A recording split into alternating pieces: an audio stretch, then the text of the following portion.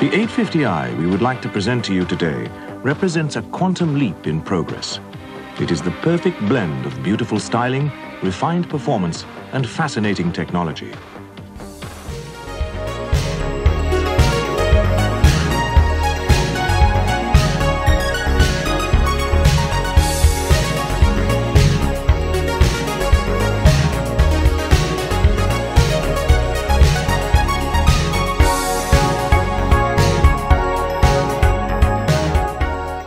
Seeing the end result of how good the car looks, I want to show you guys how we got there.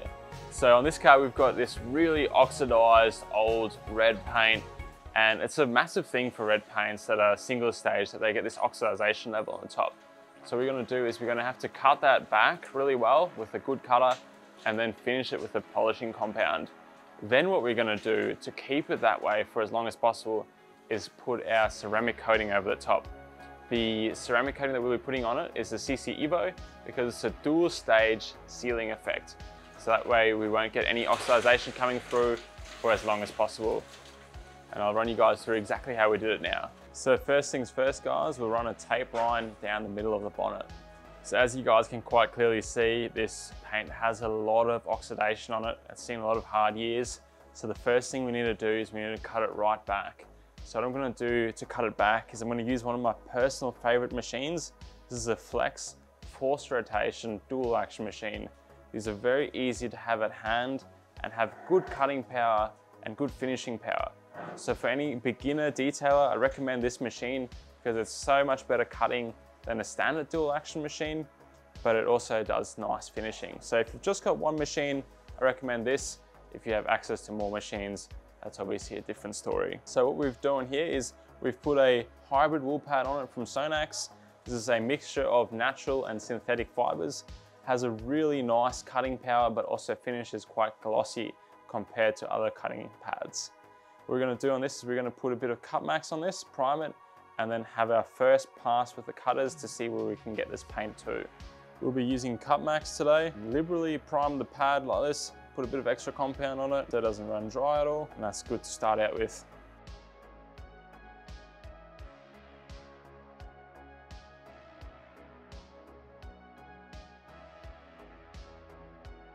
So after the first really quick pass, we can already see the pad is getting completely clogged from the paint and the oxidization. So keep making sure that you blow out the pad, otherwise your pad won't have that efficiency that it normally does.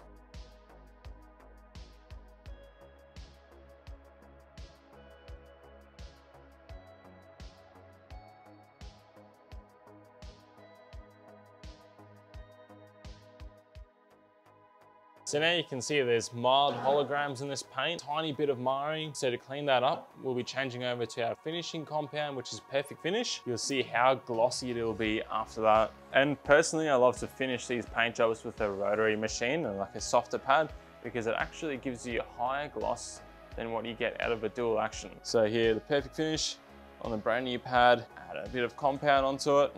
Again, we need to prime it a bit because it's a new pad.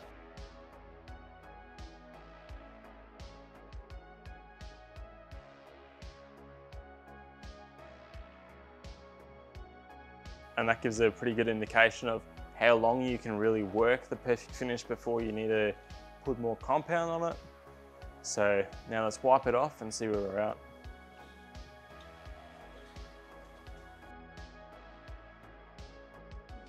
So down here for the front bumper, seeing we're dealing with really small sections, we've decided to change to an 80mm backing plate and a little 80mm wool pad, just so we can get into all the small nooks and crannies.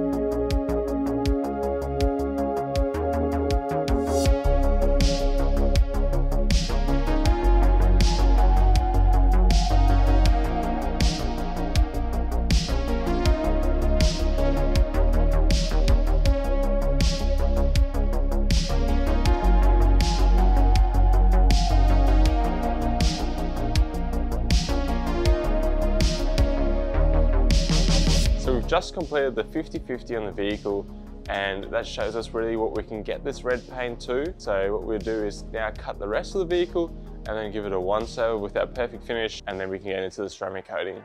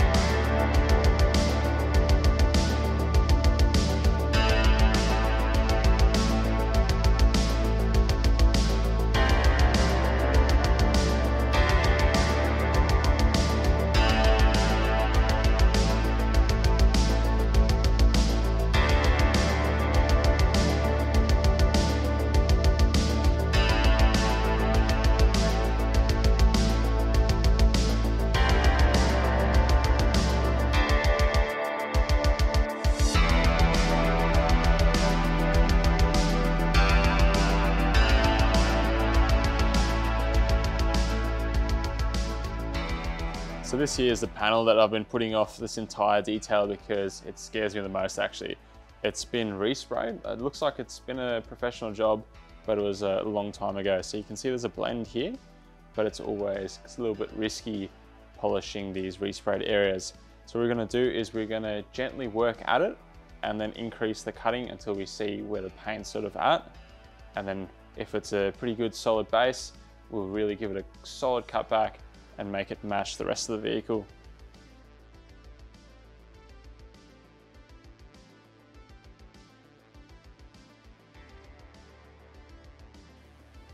So now we've given this a really thorough cut back, and you can get a very good result, but perfection is no longer possible without a respray, because there's slight imperfections you can see down here where the blend was done.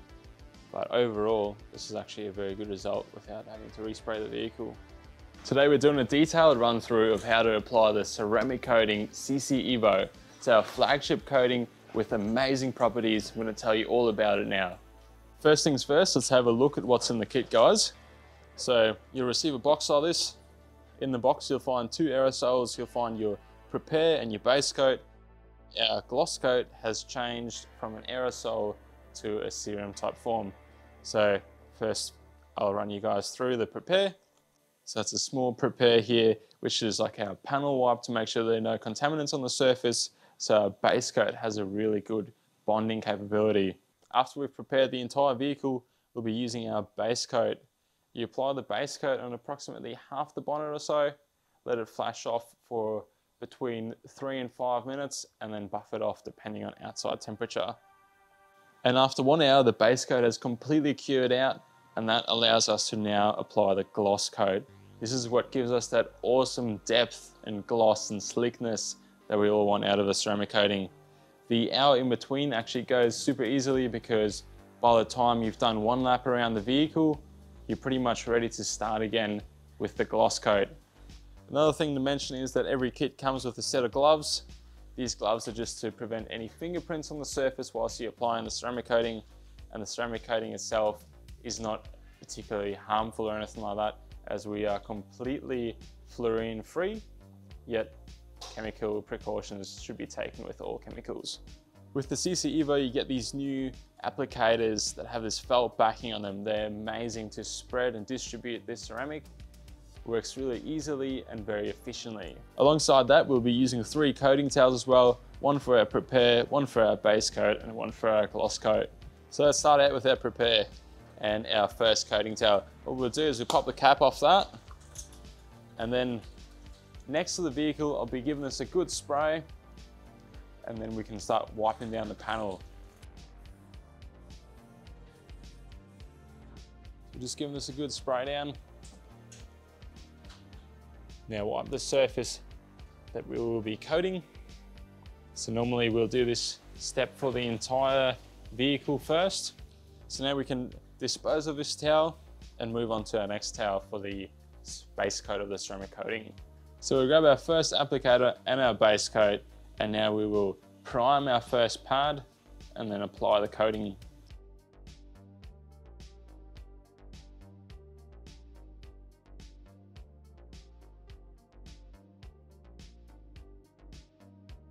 So as we're applying the ceramic coating, we want to do cross hatch motions to make sure that we didn't miss any spots whatsoever.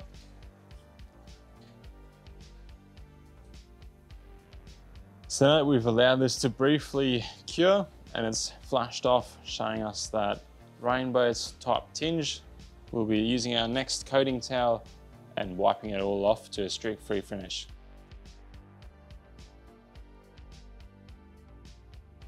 For the next hour, applying the base coat the entire vehicle around, we'll come back to this and I'll show you guys how to apply the gloss coat. So now the entire base coat has been applied to the vehicle and it's cured out, we will be applying the gloss coat with a fresh applicator. So you have 2 applicators in the box for the gloss coat, as sometimes about halfway through the vehicle, you might find that your applicator starts hardening slightly, and that's when you change over to a fresh one. So what we're gonna do now is we're gonna prime the pad, put a bit of extra gloss coat on there, and then we'll apply the gloss coat to the section.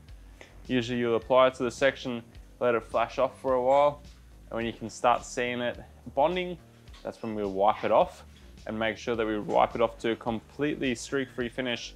Otherwise you might find high spots and stuff like that.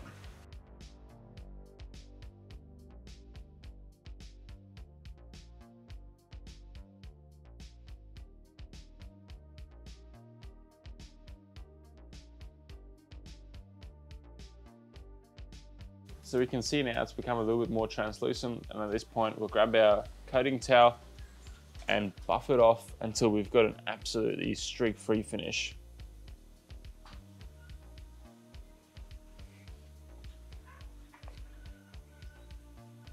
So that we've done this section, we can now move on to the next part of the vehicle and work our way all the way around again.